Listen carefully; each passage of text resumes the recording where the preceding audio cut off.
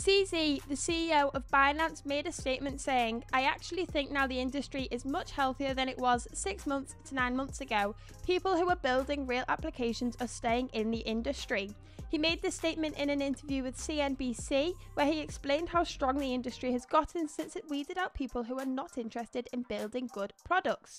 He went on to say that crypto attracted a lot of non-believers to the space who are most likely entering for the wrong reasons. This shouldn't have happened on a large scale, which inevitably caused the ongoing correction, according to CZ. He would argue that crypto should only attract believers who are here for the technology, and said, "A little bit of a reset is healthy, to be very frank."